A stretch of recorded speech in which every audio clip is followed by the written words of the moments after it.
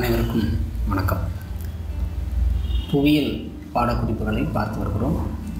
இந்த புவியியல் நம் சிலபஸ் அடிப்படையில் புவியும் பேரண்டமும் சூரிய குடும்பமும் இந்த தலைப்பில் நாம் என்னென்ன பாடங்களை இல்லை என்னென்ன குறிப்புகளை பார்க்க வேண்டும் என்று பார்த்து வருகிறோம். அந்த வகையில் இதற்கு முன்னதான வீடியோ பேரண்டம் குறித்து ஒரு வீடியோ பார்த்தோம். இந்த பகுதியில் சூரிய குடும்பத்தை குறித்து பார்க்கிறோம்.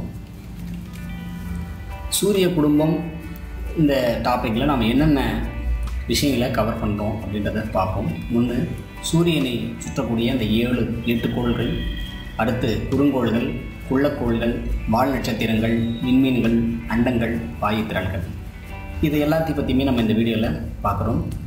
சூரிய குடும்பம் மற்றும் துணைக்கோள்கள், அதுக்கப்புறம் புவியை பற்றி நிறைய விஷயங்கள் இருக்கிறதுனால இது அடுத்தடுத்த பாகங்களாக போகிறதுக்கான வாய்ப்புகள் இருக்குது. தொடர்ச்சியாக நம்ம சேனலை வாட்ச் பண்ணுங்கள். சூரியனை சுற்றக்கூடிய அந்த 8 கோள்களை நாம் பார்க்கிறோம். அதில் முதலாவது புதன், அடுத்து வெள்ளி, மூன்றாவது பூமி, செவ்வாய், வியாழன், சனி, யூரேனஸ், நெப்டியூன். இந்த 8 கோள்கள் இருக்கின்றன. இதில் வெறும் கண்ணாலே நாம் காணக்கூடிய 5 கோள்கள் இருக்கிறது. அது புதன், வெள்ளி, செவ்வாய், வியாழன், சனி. இதை தவிர்த்து தொலைநோக்கியால் மட்டுமே காணக்கூடிய 2 கோள்கள் உண்டு. அது சூரியனுக்கு மிக நீண்ட தொலைவில் இருப்பதால் யூரேனஸ், நெப்டியூன். 4 திடக்கோள்கள் உண்டு, 4 வாயுக்கோள்கள் உண்டு. இதில் திடக்கோள்கள் என்பது புதன், வெள்ளி, பூமி, செவ்வாய். வாயுக்கோள்கள் என்பது வியாழன், சனி, யூரேனஸ், நெப்டியூன். இந்த பூமியை தவிர பிற கோள்களில் உள்ள வளிமண்டலங்களில் உயிர்வெளி, அதாவது ஆக்சிஜனை தவிர பிற வாயுக்கள் தான் இருக்கிறது. எனவே அங்கு உயிர் வாழ்வதற்கு ஏற்ற சூழ்நிலை இல்லை. தொடர்ச்சியாக பல்வேறு ஆய்வுகள் நடைபெற்று வருகிறது. வேறு கோள்களில் மனிதர்கள் வாழ முடியுமா என்று அறிவியல் பூர்வமாக இவற்றை ஆராய்ந்து கொண்டிருக்கிறார்கள். இப்பொழுது சுற்றுப்பாதை. இந்த சூரியனை சுற்றும் கோள்கள் தம் பாதையை விட்டு விலகாமலும் எல்லா கோள்களுமே நீள்வட்ட பாதைகள் தான் சூரியனை சற்றேறக்குறைய ஒரே சமதளத்தில் சுற்றி வருகின்றன. இந்த கோள்கள் சுற்றி வரக்கூடிய இந்த பாதையைத்தான் நாம் சுற்றுப்பாதை என்கிறோம்.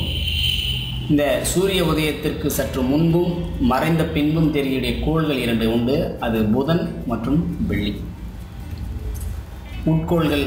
இந்த உட்கோள்கள் சூரியனுக்கு மிக அருகில் உள்ள முதல் 4 கோள்களை உட்கோள்கள் என்று சொல்லுவார்கள். அந்த நீள்வட்ட பாதையிலே புதன், வெள்ளி, பூமி மற்றும் செவ்வாய், இந்த 4 கோள்களும் சூரியனுக்கு மிக அருகில் உள்ளன. இது உட்கோள்கள் எனப்படுகிறது.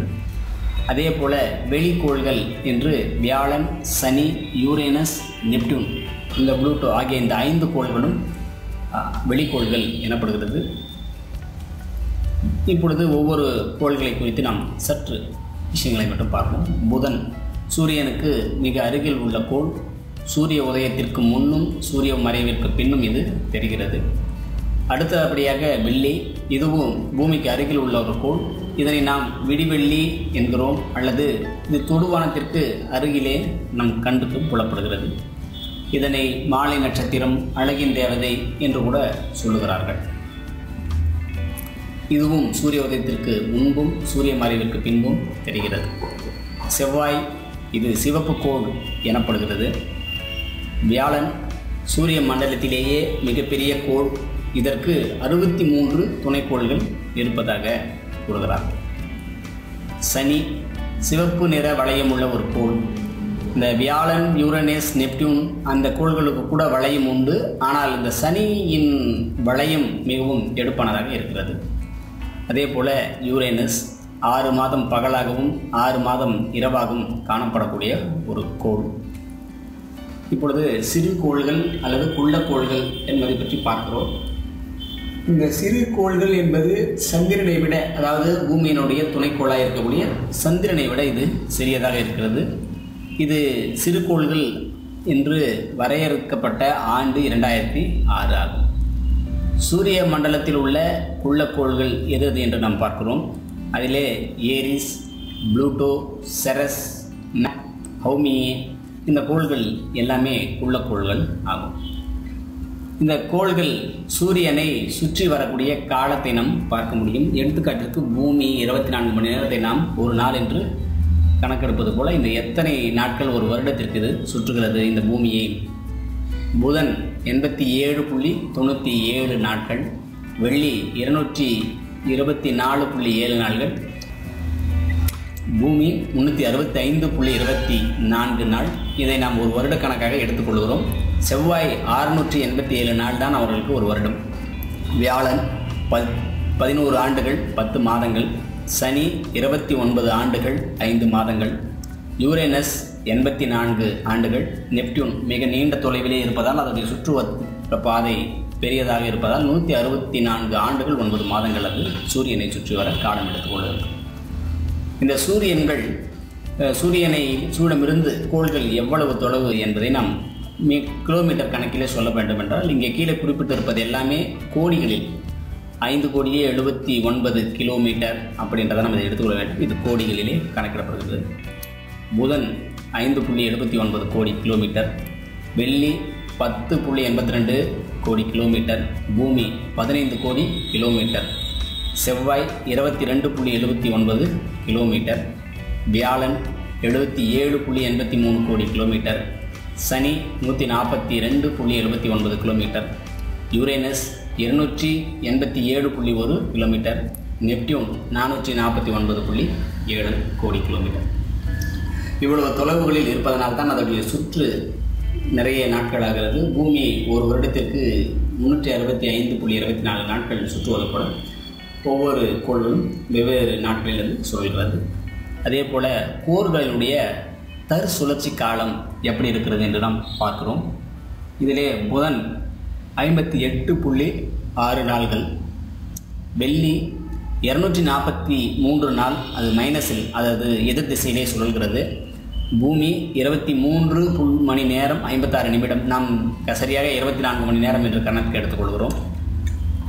செவ்வாய் 24 மணி நேரம் 37 நிமிடங்கள், வியாழன் 9 மணி நேரம் 55 நிமிடங்கள், சனி 10 மணி நேரம் 40 நிமிடங்கள், யூரேனஸ் 17 மணி நேரம் 14 நிமிடங்கள், நெப்டியூன் 16 மணி நேரம். இப்பொழுது நாம் மேலே 2 கோள்களுக்கு மட்டும் மைனஸ் என்று கொடுத்திருக்கிறோம். அது வெள்ளி மற்றும் யூரேனஸ். இந்த கோள்கள் இரண்டுமே கிழக்கிலிருந்து மேற்காக சுற்றுகிறது.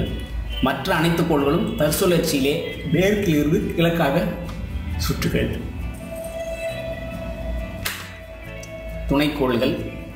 துணைக்கோள்கள் இந்த பூமிக்கு துணைக்கோள் சந்திரன் போல, புதன் வெள்ளிக்கு துணைக்கோள் இல்லை. சனியின் துணைக்கோள் டைட்டன் என்று சொல்கிறார்கள். இந்த ஒவ்வொரு கோள்கள் எத்தனை இருக்கிறது என்பதை நாம் பார்க்கலாம். இதில் புதன் வெள்ளி ஆகிய இரண்டுக்கும் துணைக்கோள் இல்லை. ஆனால் பூமிக்கு சந்திரன் ஒரு துணைக்கோள், செவ்வாய்க்கு 2 துணைக்கோள்கள், வியாழனுக்கு 63 அதிகப்படியான துணைக்கோள்கள் உள்ள ஒரு கோள் அது. அடுத்து சனி 60, யூரேனஸ் 27, நெப்டியூன் 13.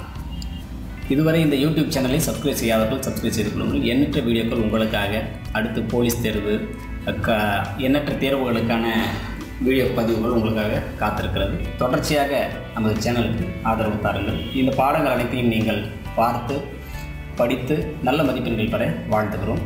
நன்றி, வணக்கம்.